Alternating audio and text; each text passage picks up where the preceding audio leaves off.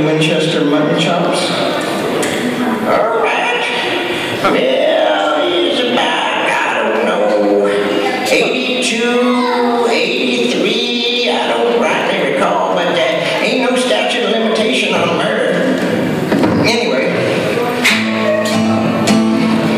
All right. So, probably most of you know, I did a CD this year. It came out in May, and one of the songs, actually, a lot of people think is the most likely to be a one-hit wonder, is a song about the Marine Corps called Devil Dog.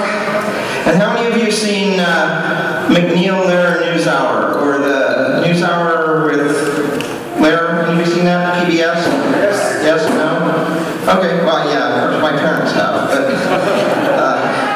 anyway, it's public television's news show, and Jim Lehrer was a Marine, and so I sent the song to PBS, and I got an email like 3 days ago, and it said, Andy Stanford, I just listened to your song. I think it's terrific, and I'm honored to be included. He's in the song. Semper Fi, Jim Lehrer. So,